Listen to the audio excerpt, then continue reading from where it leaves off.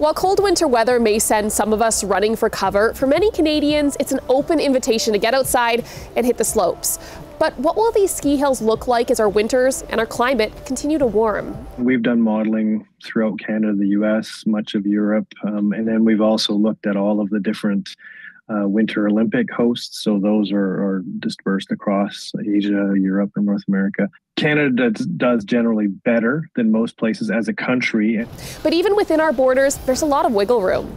Ontario has seen some of the biggest changes to date, with green Christmases stalling seasons at Blue Mountain. But Quebec and the Rockies have fared a little better. When you get over into the interior BC, you get that real cold and reliable cold to make snow, but you also get reasonable amount of snow coming over the mountains. You see that in some of the passes and stuff that become unpassable at times. Research shows American ski seasons have been growing progressively shorter over the past decade, and Scott believes the same trend is already underway here in Canada.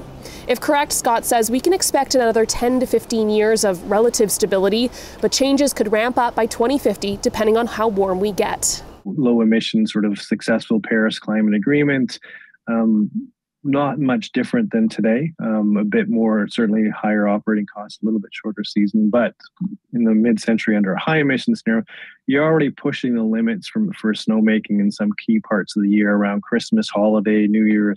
While a shorter season could hurt communities that rely on nearby slopes for tourism, it's unlikely that interest in skiing and snowboarding is going anywhere.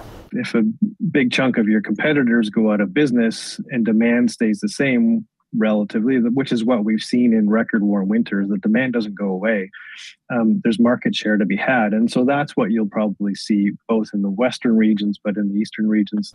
Many in the industry are already working to adapt, whether it's harvesting snow elsewhere, making their own, or diversifying into more summer activities. But across the board, two things are certain. Ski seasons will get shorter and operating costs will go up. Christy Kleinman-Higgis, CBC News, Edmonton.